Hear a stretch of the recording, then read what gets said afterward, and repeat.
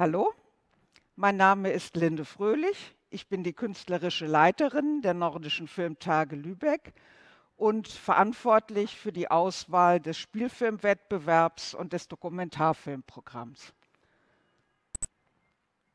And I'm very happy that I'm here to talk about what is, in my opinion, the most heartbreaking and heartwarming film of the festival. And I'm also very happy to have two guests, and it's easy. It's Katrine and Katrine. So please welcome the director, Katrine Philp, and the producer, Katrine Sahlstrøm, from Good Company Pictures in Copenhagen.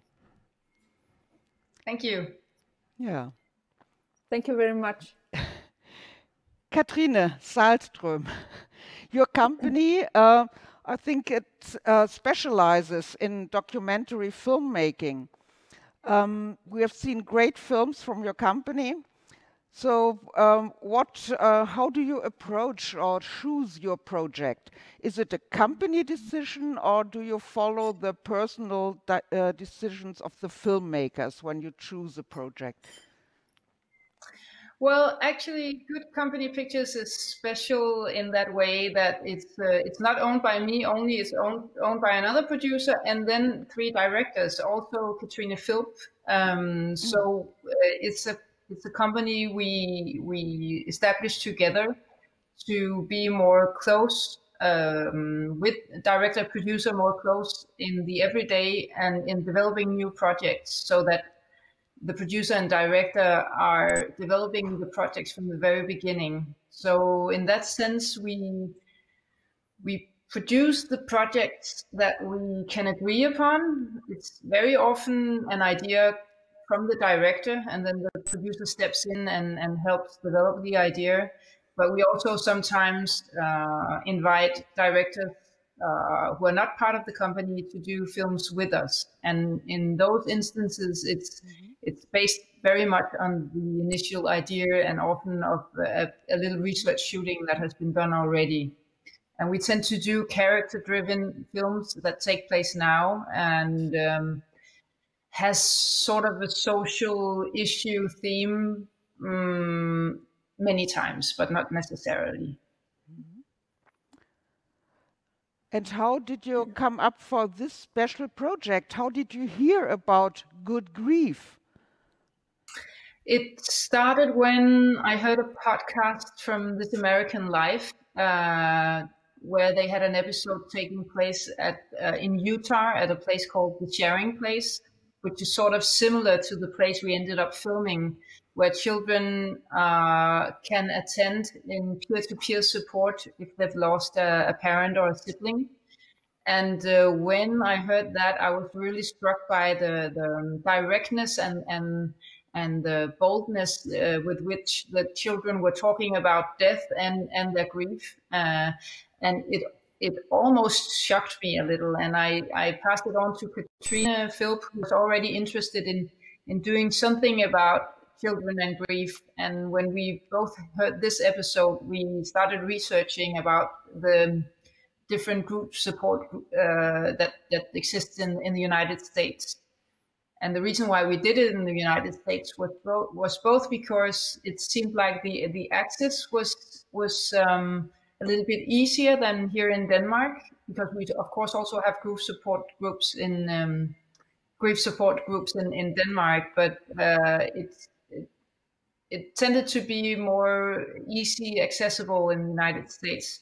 And then also because, as you can see in the film, Good Grief and similar places, they have different rooms with activities for the children where they can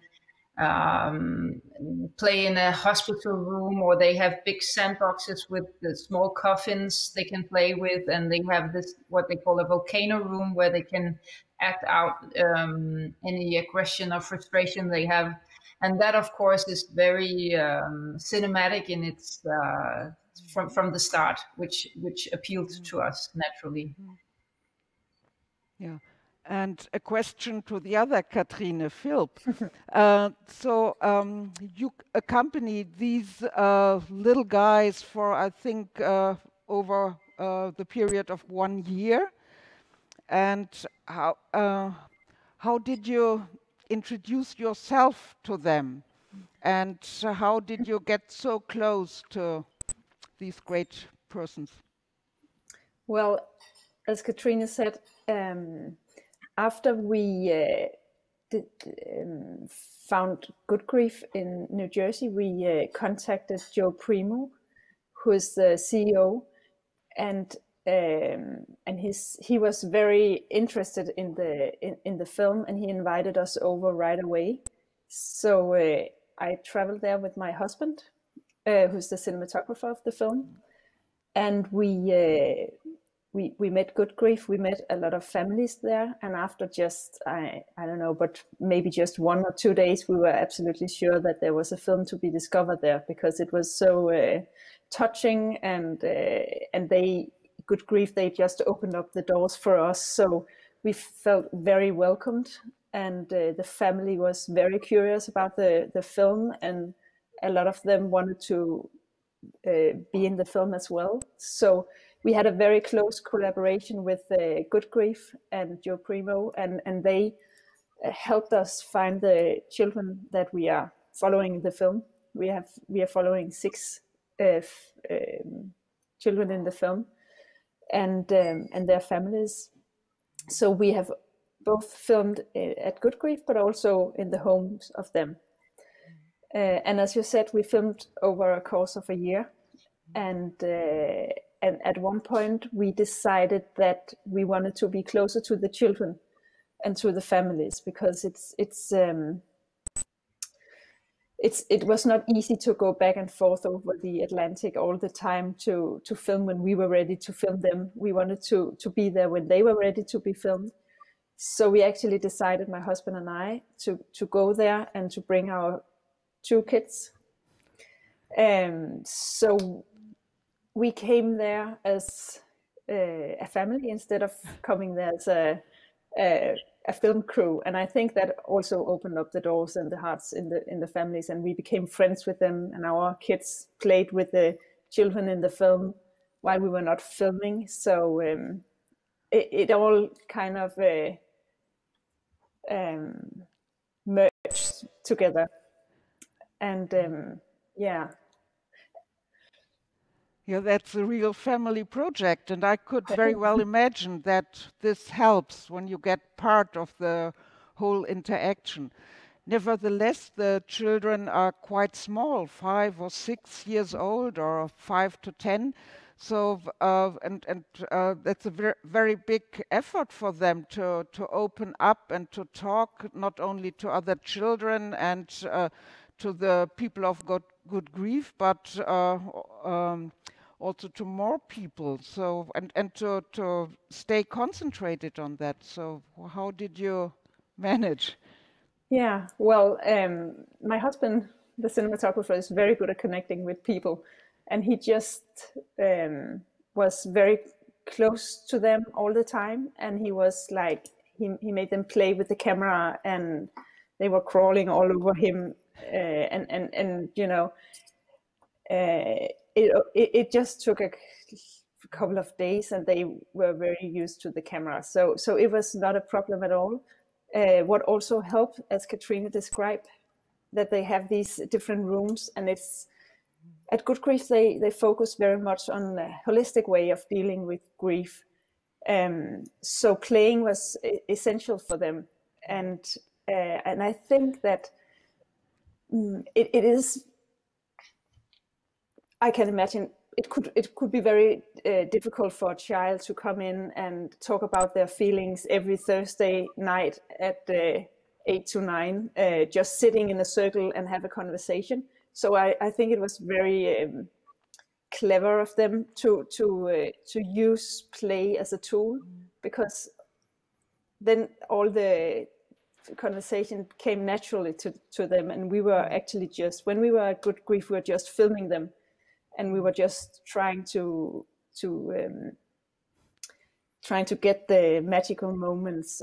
So yeah, and when they were at home, we could work more with the scenes, and we could talk to them about how to create the scenes. And for me, it's very important to have a very transparent process, where I invite all my participants to discuss the scenes that we are making, and so everything happened in close collaboration with them. And of course, some of them are very young,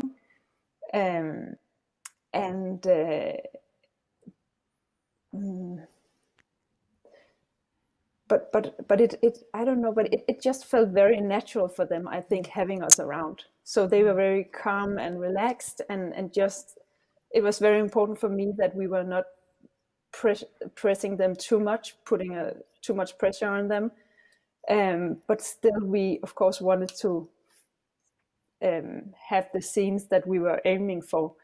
So that was also why we choose to have different characters in the film, so we were not just putting a pressure on one family, but also because we wanted to show grief in different stages, and that was more easy to do when we had more children. Yes, with the families you see different kinds of dealing with grief, especially at Christmas, for example, which is a very emotional holiday. Did you talk to the families before, if you participate in their celebrations, or did they propose to you to join them?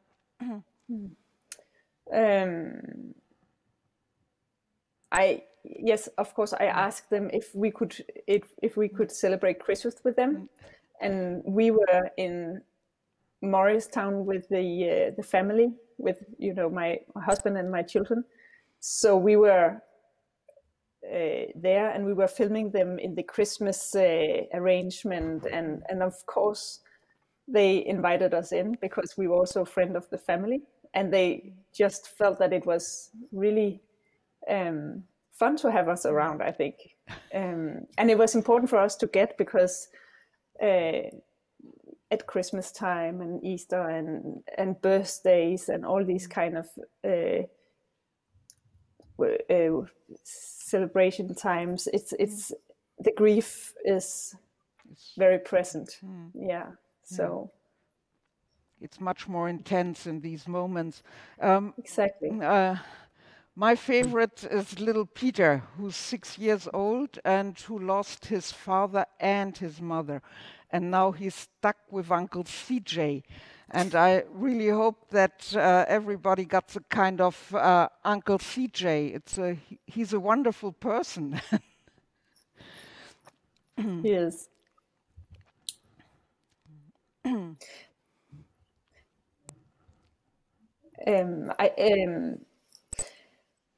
Well, it was very important for us to leave all the children in the film at a good place, because they all had families there with them, and there was nobody was alone, and everyone was loved.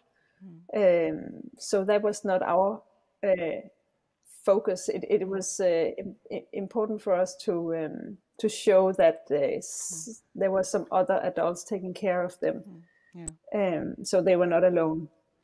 Yes, it's a film about sharing emotions and thoughts, and I think that especially in times like we are living in right now, this is a very important message. I think you premiered the film in Austin, Texas, at the festival there, and as far as I heard, it was very, very well received. And did you travel a lot, or travel in?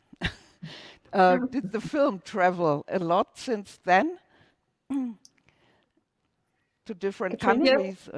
Yeah, I can answer that. Yes, it's true. We premiered at South by Southwest, and it actually won the main prize, so it was very well received.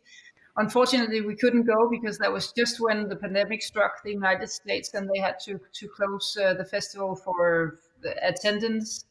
And since then, it's been traveling on quite a lot of festivals, but all of them, of course, online. So, but it has.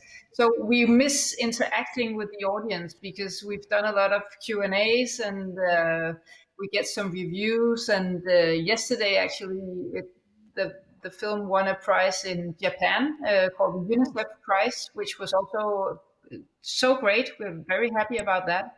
And Katrine was at the awards online. So it's in this other reality that we all live in right now. It's, in that sense, it's traveling on festivals as our films normally do, but we just miss the interaction and the meeting with the audience and the reactions. And we hope for that on the next film. Has it already been released in Denmark or aired on TV or? No, it will be in January in Denmark. In the cinemas or? No, we will have a few what we call event screenings. There will be a few screenings around the country, but it's leading up to the release on television. Yeah, I wish you good luck for that. And there are still screenings at the Nordic Film Days, also online. And I would really hope that this film would be available in Germany as well to support groups and people who work with these young children to overcome grief and to learn how to deal with all these disparate feelings. So I keep my fingers crossed that the film is also be very well received in Germany. So thank you. Thank you so much. Thank you. We and hope next that time we see each other in person. We will, yes, definitely. Okay. Bye-bye. And Bye. thank you so much. Thanks. Bye.